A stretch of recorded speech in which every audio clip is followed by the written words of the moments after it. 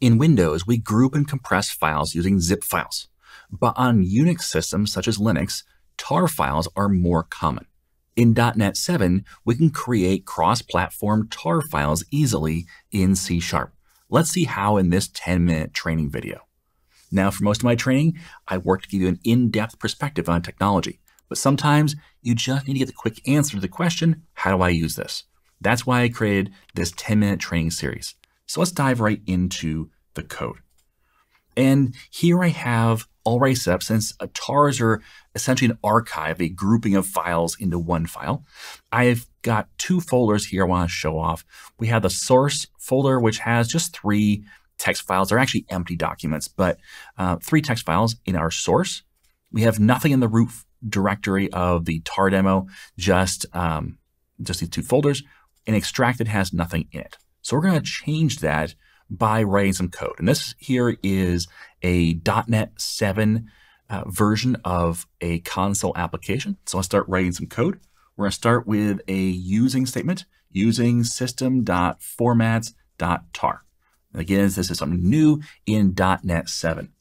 So let's create a tar file from the directory source. So we're going to say tar file dot create from directory, and there is an async version as well. And we're going to say, let's do the @ symbol in front of this in order to give the ability to do the exact string we type in. This is allows us to put the slashes in Windows. And this is a Windows path, but that's what I'm on as Windows. So tar demo /source. And again, if I didn't have the string literal character here, then I need to put double slashes here in order to escape the slash. But with a string literal, I can just put the single slash. Okay, now let's put this on new lines because we're going to have some length here. That's the first thing. That's a source directory name. The next is, we're not going to do a stream here. We're going to do the destination file name. So the destination file name is like so. Again, string literal. And we'll say it's in the tar demo / let's just call this demo.tar. And the final option here is, do you want to include the base directory? So we're going to grab the files in the source directory, but I don't really care to put the source directory in there as well, just the files inside of it. So I'm going to say false for this. All right.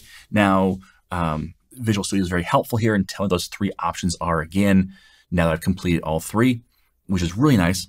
And what we're going to do is right away, now that we have this, creates the tar file.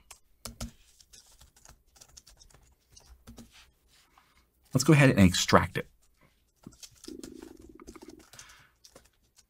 And this just gives you both sides of the coin here. You don't have to create and then obviously create and then extract right away, but let's say you have a tar file you want to extract, or you get tar files you need extracted, no problem. You can create just this extraction part, or maybe you want to just back things up. Well, just creating a tar file is all you need.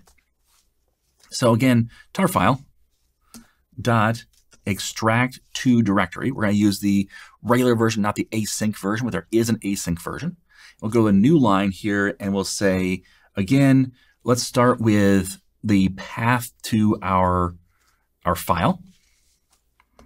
And then we need the path to where to extract it to. So we're not going to do a source, we're going to do extracted. And then finally, do you want to overwrite the files if they're already existing? We're going to say false for this. That's probably your default, is to not overwrite, but it's up to you if you want to always overwrite the files there or if you want to not. But that's your choice. So that's all it takes to extract to a directory. Let's run this. There's nothing to show you on the screen as far as running it. We could close it right away. We're just going to execute and be done. So we're going to run it.